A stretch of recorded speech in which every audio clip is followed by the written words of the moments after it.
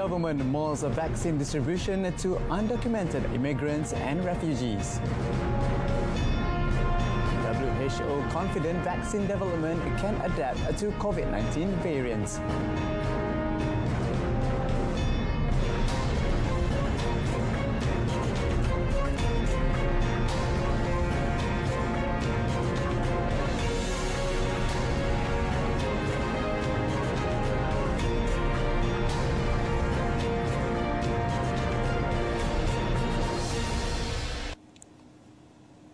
Good afternoon. Thanks for joining us. You're watching Updates at Noon with me, Azlani Adani. The Yang Di-Pertuan Agong Al-Sultan Abdullah Riayatuddin Al-Mustafa Billah Shah and the Raja Pemaisuri Agong Tunku Haja Aziza Aminah Maimunah Iskandaria yesterday extended their Thaipusam greetings to Hindus in the country. Their Majesties conveyed their wish through a posting on the Istana Negara Facebook account. The King and Queen wish Hindus nationwide a blessed, joyous and peaceful celebration. Prime Minister Tan Sri Muhyiddin Yassin also extended Thaipusam greetings to all Malaysian Hindus through a Facebook post. Tan Sri Muhyiddin hoped the celebrations this year would continue to foster unity and preserve the country's harmony and prosperity. The Premier thanked all Hindus for complying with the standard operating procedures SOPs by performing the rituals according to the new norms in their respective homes. He said Thaipusam this year has to be celebrated in moderation without the usual processions like in previous years so as to contain the COVID-19 pandemic. Sultan of Selangor, Sultan Sharifuddin Idris Shah and Tengku Pemaisuri of Selangor, Tengku Pemaisuri Nur Ashikin also took the opportunity to wish all Hindus in Selangor and throughout the country a happy Thaipusam celebration. The Sultan called for moderate Thaipusam celebration at home and according to the stipulated standard operating procedures. Istana Alam Shah, in a posting on the Selangor Royal Office Facebook page today, said Sultan Sharifuddin also reminded those who were selected to participate in transporting of the chariot to Sri Subramania Swami Temple in Batu Caves to adhere to the strict SOPs set by the National Security Council. The Sultan reminded the public to continue to follow the guidelines issued by the authorities as the COVID-19 statistics in Selangor for the last 2 months has showed a significant increase in the number of positive cases and deaths. Sultan Sharifuddin and Tengku Pemaisuri Nur Ashikin also remain hopeful that this year's Thaipusam is celebrated in harmonious and peaceful atmosphere. Malaysia and Australia have reached an agreement to implement a few key initiatives to curb and lessen the impact caused by the COVID-19 outbreak. Among initiatives agreed by both countries are collaboration in COVID-19 vaccination program and a guarantee that the market and global supply chains remain open. Prime Minister Tan Sri Muhyiddin Yassin and his Australian counterpart Scott John Morrison yesterday officiated the Comprehensive Strategic Partnership CSP in a meeting held via video conference. The Prime Minister's office in a statement said that at the meeting the two premiers approved the action plan outlining strong initiatives under 3 key elements of the CSP. These elements are economic well-being, society and technology, and regional defence and security cooperation. The statement also said this partnership reflects the high level of commitment of both sides to further expand existing strong ties in various aspects of a bilateral and multilateral cooperation.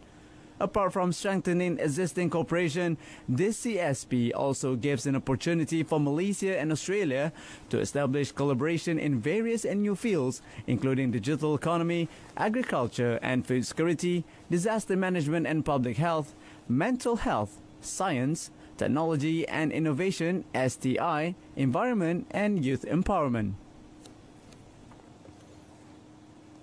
The Phase 3 clinical trial of the COVID-19 vaccine begins yesterday at 9 hospitals nationwide involving 3,000 local volunteers. Health Minister Datuk Sri Dr. Adham Baba described the trial as historical and meaningful for the country, especially in the health sector. He said the clinical trial, sponsored by the Institute of Medical Biology Chinese Academy of Medical Sciences, IMBCAMS, aims to examine the safety and effectiveness of the vaccine to prevent COVID-19 infection.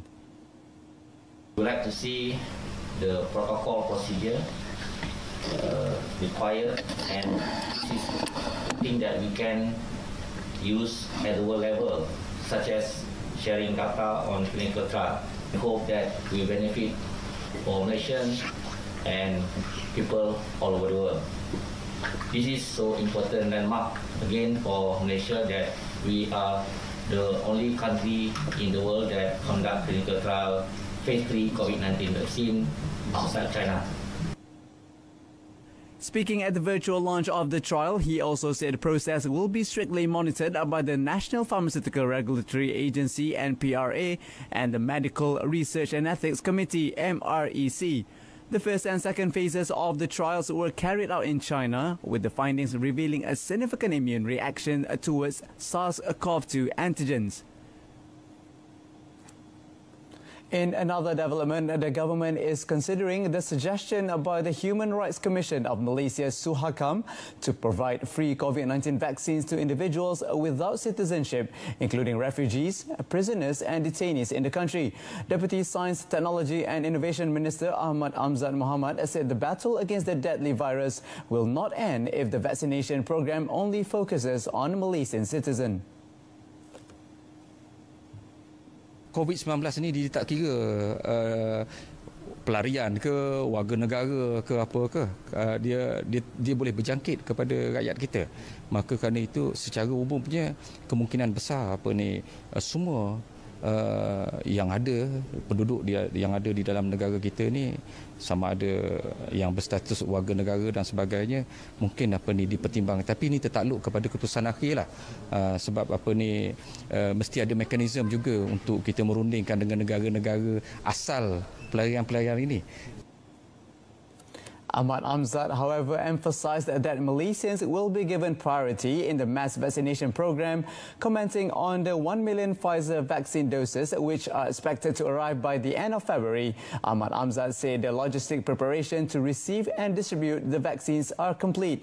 This includes storage and delivery to locations with limited accessibility and rural areas. The trial run of vaccines delivery will be carried out at Belaga, Sarawak this Friday.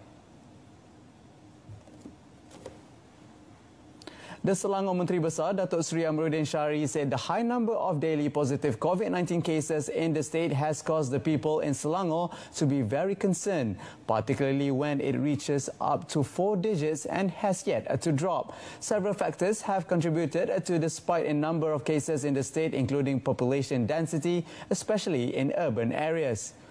In a video posted on his Facebook page, Datuk Seri Amiruddin reminded all residents in Selangor to remain disciplined in complying with the standard operating procedures (SOPs) set by the authority. Datuk Seri Amiruddin said the Selangor state government is increasing the number of screening tests for the community. So far, more than 19,000 tests have been carried out since the COVID-19 outbreak began, and the cost is fully borne by the state administration. The Menteri Besar said Selangor government aims for another 50,000 screening tests to be conducted to help the Ministry of Health to identify positive cases in the state.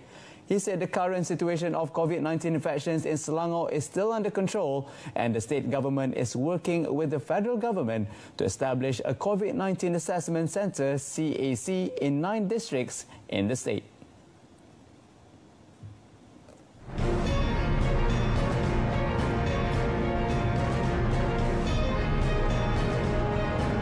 Next, Marine Police Corporal charged with 144 counts of corruption.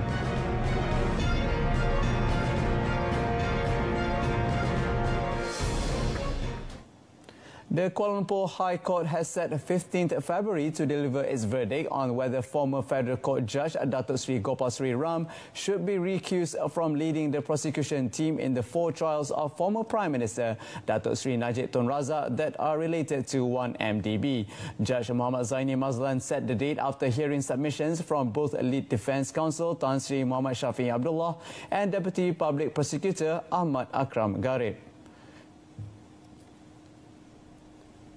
In his submission, Tan Sri Muhammad Shafi'i argued that Datuk Sri Gopal had displayed bias and bad faith by allegedly having predetermined notions of Datuk Sri Najib's guilt before he was charged in any court. This argument came from a statement made by former Attorney General Tan Sri Muhammad Apandi Ali in June last year, which was later filed as an affidavit in support of the recusal application.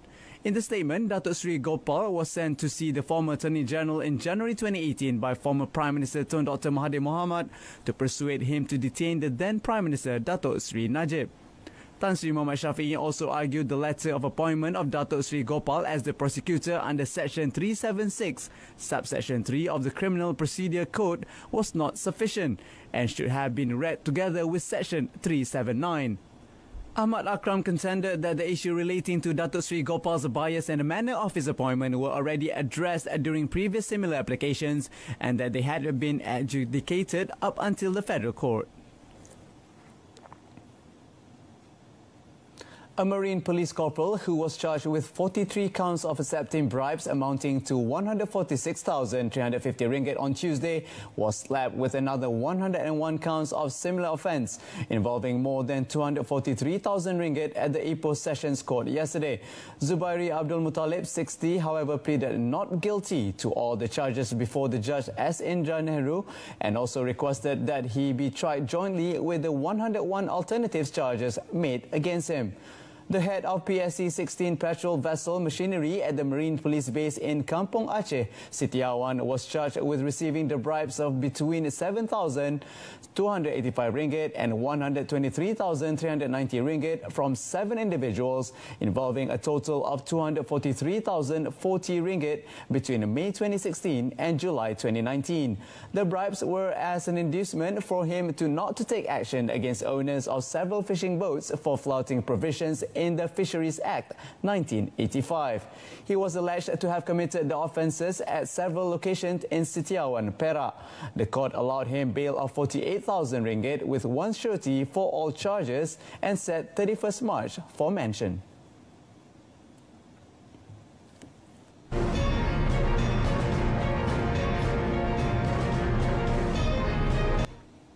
But first, Malaysia's top men's single shuttler Lee Zijia fell to another defeat against Chao Tianqian of Taiwan, this time in the BWF World Tour Finals Group A match last night.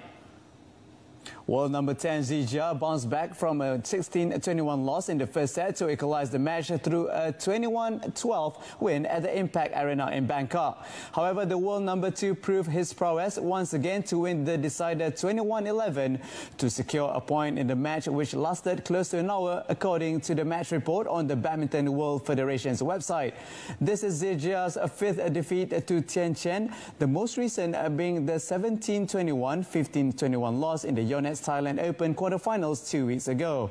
Later today, Zijia will face first-seed Victor Axelsen of Denmark, who is in good form after winning the Yonex Thailand Open and Toyota Thailand Open, while his final group fixture will be against Indonesian Anthony Sinisuka Ginting on Friday. Only 2 top shuttlers from each group will advance to the semi-finals, scheduled to take place on Saturday. Earlier last week's Toyota Thailand Open finalists Aaron Chia Suh-Woo-Yik opened their Group B campaign with a 21-14, 21-19 victory over South Koreans Choi Sol-gyu, Seong Seung-jae in 38 minutes. The world number 9 pair were comprehensively beaten in the final against Chinese Taipei duo Li Yang-wang, Chi Lin, but said making their first BWF World Tour final in 2 years gave them confidence coming into this backdated season finale. Untuk game hari ni kita memang satisfied lah, sebab kita sebelum main kita ada bincang match semua, so apa yang kita bincang kita dapat tangkap dengan soal baca opponent punya game, so kita main agak smooth lah. Saya rasa kita akan beri yang terbaik dan harap boleh pergi lagi jauh dan capai target kita. The second seeds next face Russian pair Vladimir Ivanovov, Ivan Sozonov to book their place in the semi-finals.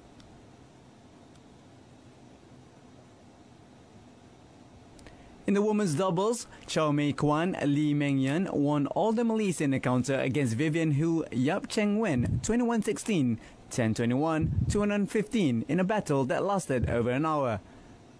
Performance hari ini lebih kurang average okay saja.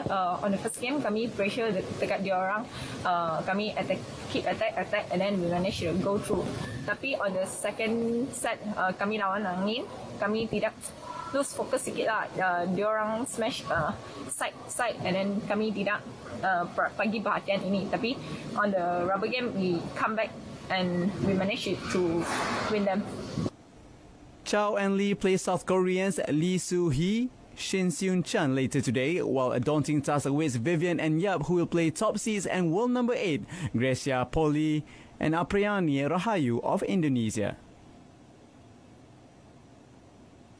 Reigning Super League champions Johor Darul Takzim JDT are set to lock horns with Chinese Super League champions Jiangsu FC in the 2021 Asian Football Confederation Champions League ECL Group Stage match. The two teams, alongside with Japan's Nagoya Grampus and the playoff 3 winner between South Korea and Thailand representatives, have been placed in Group G in the draw conducted at the AFC House in Kuala Lumpur yesterday. This will be the third appearance of the Southern Tigers squad in the campaign following their debut in the 2019 season. In the 2020 season, JDT had to withdraw from the campaign as they were unable to travel to Qatar for the resumption of the competition last November because of the border closures implemented by the government to curb the spread of COVID-19. With the draw, JDT, Malaysia's sole representatives in the tournament, will face an uphill task in their quest to reach the knockout stage for the first time. Meanwhile, the 2020 Super League runners-up Kedah Darul Aman FC, KDAFC and third place Terengganu FC, TFC are set to have some exciting matches in the 2021 Asian Football Confederation Cup. Following the draw ceremony at the AFC House, KDAFC, being in Pot 1 of the ASEAN zone, have been drawn in Group H with Lion City Sailors of Singapore, Saigon FC of Vietnam and the play-off 2 winner. TFC, being in Pot 3, are set to face the Philippines' Kaya FC Iloilo, Shan United or Ayeyawadi United of Myanmar, and Geylang Int of Singapore in Group 1. The 2019 champions Al Ahad FC of Lebanon are placed in Group A alongside Al Hidd of Bahrain, Al Wahda of Syria, and Al Nasser of Oman. The centralized 2021 AFC Cup group stage will kick off in the South, Central and East zones on May 14th before the West zones commences on 23rd May, with the ASEAN zone matches scheduled to take place from 22nd to 28th June. Each team in group stage will compete in a single match round-robin format. The 2021 AFC Cup final is scheduled for 26th of November.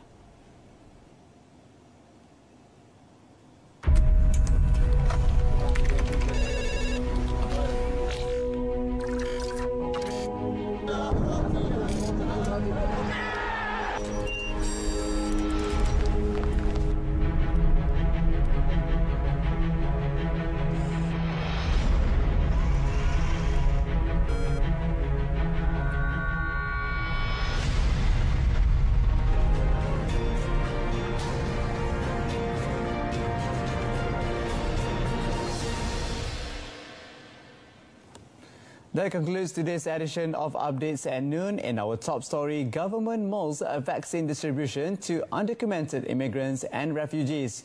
Tune in to News at 10 coming up at 10 p.m. on saluran Berita RTM on My Freeviews channel 123. You can also stream the news by surfing RTM's MyClick. Thank you, I'm Azlan Yadani. Stay tuned to TV2 and goodbye for now.